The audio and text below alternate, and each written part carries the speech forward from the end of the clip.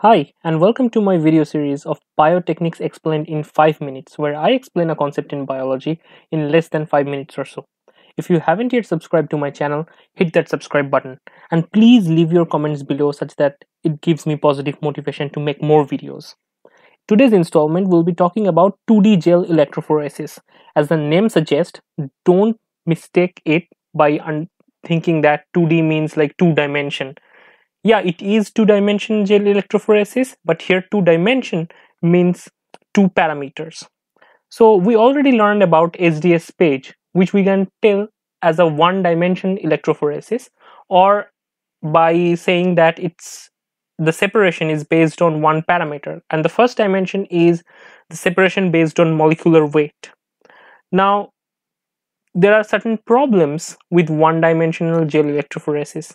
Let's say we in the last protocol in SDS page electrophoresis, what we did is like we stained the gel and we know our protein of interest is, let's say, 75 kilodalton, and we expect that our protein of interest to be present in that band. But imagine there could be other proteins which have very similar molecular weights. So our band, which we are seeing at 75 kilodalton, might not be a pure band of only one type of protein. It could be a complex band of having several type of proteins, right? So we need a second parameter which can resolve this issue and make the separation better, and that is why we can do a 2D gel electrophoresis. Now, the 2 dimension of this 2D gel electrophoresis, which are basically 2 parameters, are isoelectric focusing, so separation based on isoelectric point, and second, separation based on molecular weight, just like the 1D gel electrophoresis. So what are the steps? Let's try to understand the process step by step and try to get the advantage of this. So in any protein sample, there could be proteins of several sizes, and also different type of proteins would have different degree of charges, right? So the separation would be on both the parameters.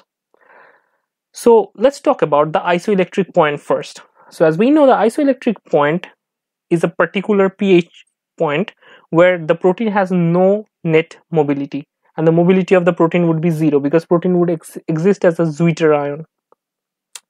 So the first step is to load the samples on an IPG strip, which is a gel having various pH gradients.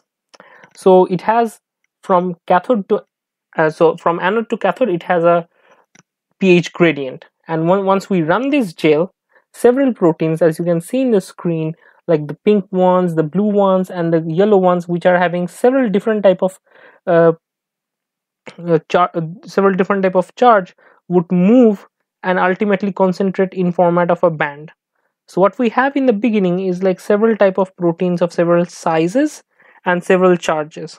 So at the end of this isoelectric focusing, all the proteins with similar kind of isoelectric point would come together and concentrate in format of a band.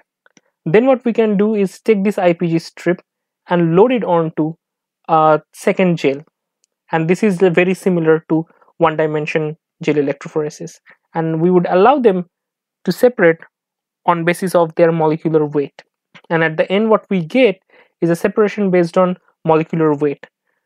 But we have 2 degrees of separation. One we got in the vertical axis, we have the separation along the molecular weight, whereas in the horizontal axis we had the isoelectric point based separation. So the proteins which might have same molecular weight and concentrate in a format of a band in a 1-dimensional gel electrophoresis, they might be easily separated in 2-dimensional gel electrophoresis. For further analysis from this point, a spot on the 2-dimensional gel can be dissected, taken out, purified, and we can run a mass spec on that for understanding better understanding its interactor or with its purity. I hope you enjoyed this video. If you like this video, give it a quick thumbs up. Don't forget to like, share, and subscribe.